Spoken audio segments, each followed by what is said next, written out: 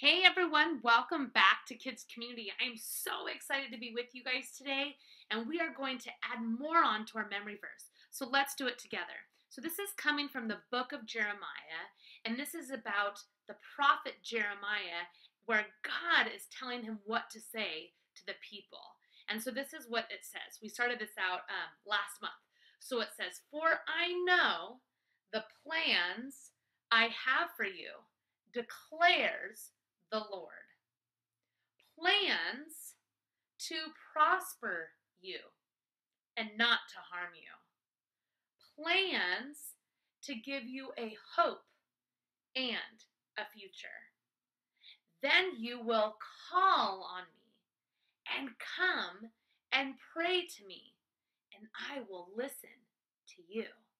And this is the next part. It says, "You will seek me and find me."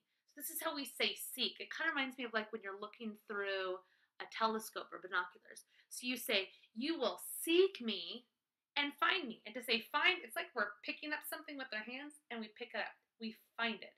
So it says, "You will seek me and find me when you seek me with all your heart." Let's try that again. "You will seek me and find me when you seek me with all your heart." And then it goes on to say, "I will be found by you, declares the Lord." Isn't that awesome? So let's start that and put it all together from the very beginning. "For I know the plans I have for you, declares the Lord. Plans to prosper you and not to harm you. Plans to give you a hope and a future. Then you will call on me and come and pray to me, and I will listen to you.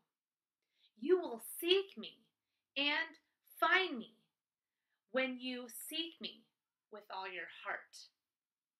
I will be found by you, declares the Lord." And that comes from Jeremiah 29:11 through 14. Awesome job, you guys. Keep practicing, work on it together, and we'll see you back next week. Bye.